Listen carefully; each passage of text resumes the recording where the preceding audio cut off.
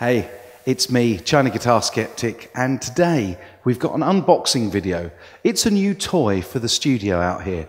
I've got multiple microphones that I like to use for recording.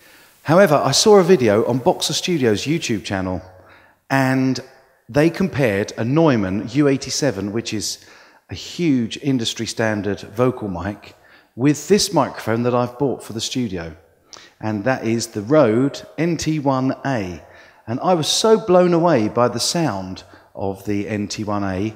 It was so close to the Neumann that I decided it was a must to add to the studio mic collection. So let's go over and unbox it.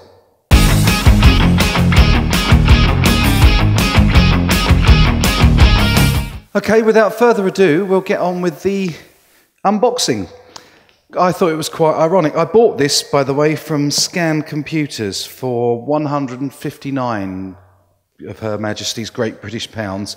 But what made me laugh is that it came in a box made in China. They're not, of course, they're Australian, but this is obviously some Corsair memory or something that they've shipped and they've used the box. Let's open this up. It seems to be pretty well packaged. I'm really looking forward to having a look at this microphone, and I'm also going to do a follow-on video with a blind test with a number of different microphones, so hopefully you'll enjoy that. I got told off in my previous video for throwing the knife down. Well, I did actually throw it into the box of the guitar that I was unboxing. Lots of puffies. We love these. Whoa! Okay, there's an invoice of sorts, and here is the package. Get rid of that box, we don't need that. And I do need the knife again to just cut this seal off the box. Where are we there? By the looks of it, I think that's done the trick. So this is a package that they offer, which has got the SM6 pop shield included, and it's got the SM6 shock mount with the pop shield built into it. So that's included. It gives you a free XLR cable, 10-year warranty, and of course the mic itself. I also believe there's a little pouch in here. So let's have a quick see what we've got. I love Rode. Yes, I do think they're quite good. The instructions manual. There's the cable.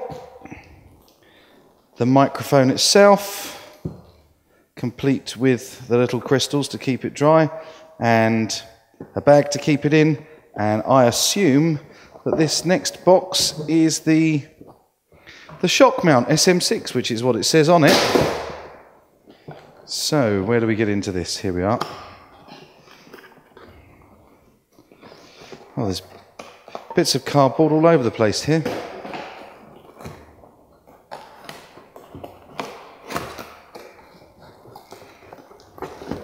And there's the shock mount.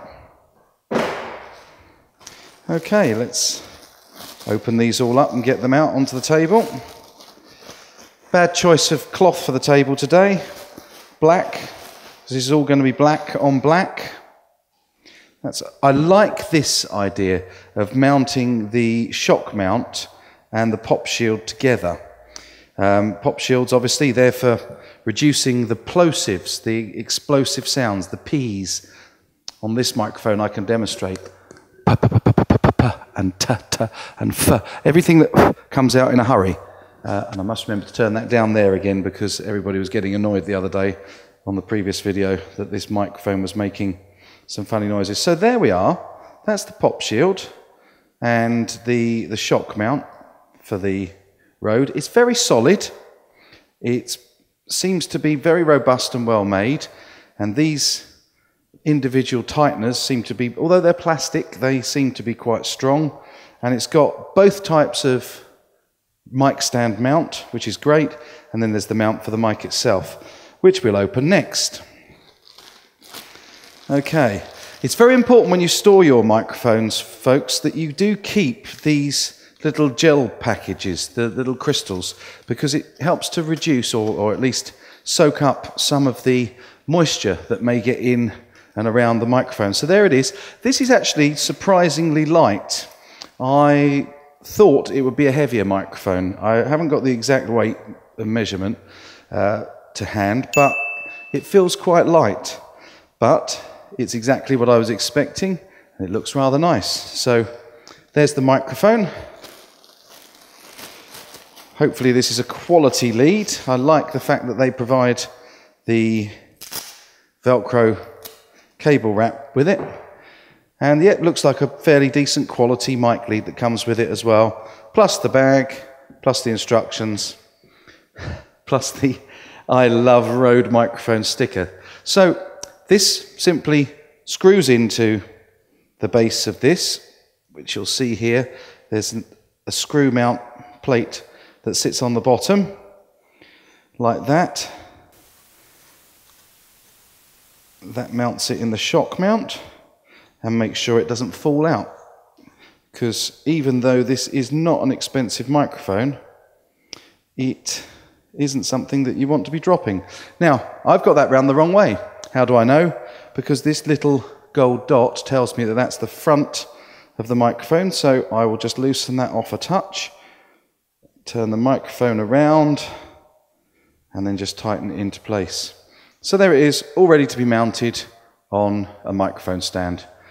Just to give you a little bit of background on the Rode Microphone Company. They're based in Sydney, Australia now, but they were originally started by Henry Friedman, and he was from London, an Englishman. And he moved to Stockholm in Sweden. I guess that may be where he met his wife Astrid, and they had their son Peter Friedman.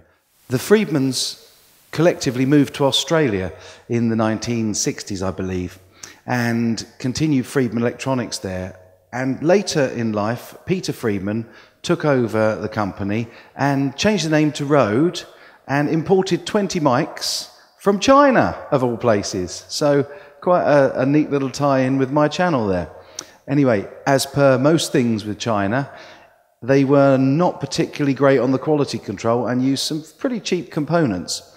And so Peter Friedman took them apart, redesigned some of the circuit board, and came up with the original of this microphone, the NT1. And that was their flagship, and really still is, although there is now an NT2 and an NT1000 and NT1a, and there's multiple iterations of various microphones that they make. And I've got another Rode mic. I've got the M3, which is an electric condenser rather than a true condenser. The difference, of course, being that they both work with a diaphragm, and on an electret, one of the diaphragm plates is charged, whereas on a true condenser microphone, the biasing is external from the equipment, so there's no back charge on any part of the internals of the microphone. So that's where the NT1 came from. The NT1 is a condenser mic, and it is a cardioid pattern, which means that it picks up mostly behind the microphone from one side. It picks up a little bit in the front, so it's got this little heart shape like that. If the mic's here and this is the way that it's pointing, that's the sort of pickup pattern that you get out of it. The NT1 has got a 1-inch capsule, and it's gold-plated, the diaphragm. The other great thing about this, as well as being a true condenser, externally biased, is that it's supposed to be the quietest mic in the world at just 5 decibels of its own internal noise. So we'll check that out as well. The NT1 has also got an internal, as well as they provide an external SM6 shock mount, but it's also internally shock mounted to prevent any movement noise on the microphone capsule. And finally, Rode offer a 10-year guarantee on all of their microphones, which to me screams quality and QC, quality control. And that is one of the reasons why I've previously bought Rode and why I bought this NT1, which has interested me for quite a while.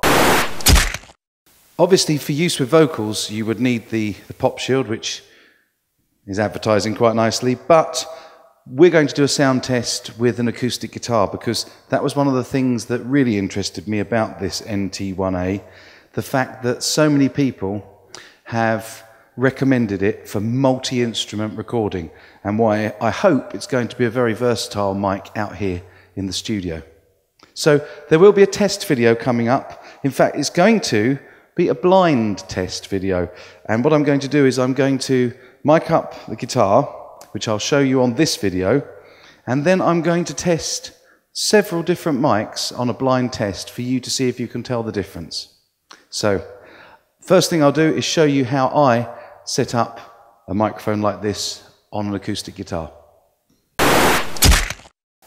Okay, so the way that I like to set up the microphone is actually a technique I've learned quite recently from the Recording Revolution's YouTube channel. I think that's what they're called. I'll put a link just here, or just here. And it makes absolute sense.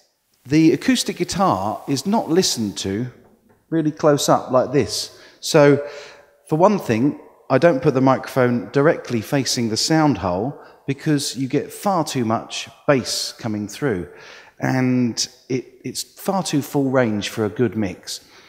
The other technique, which a lot of people do, is to mic the 12th fret, but then that tends to be too tinny and lacks fullness and richness.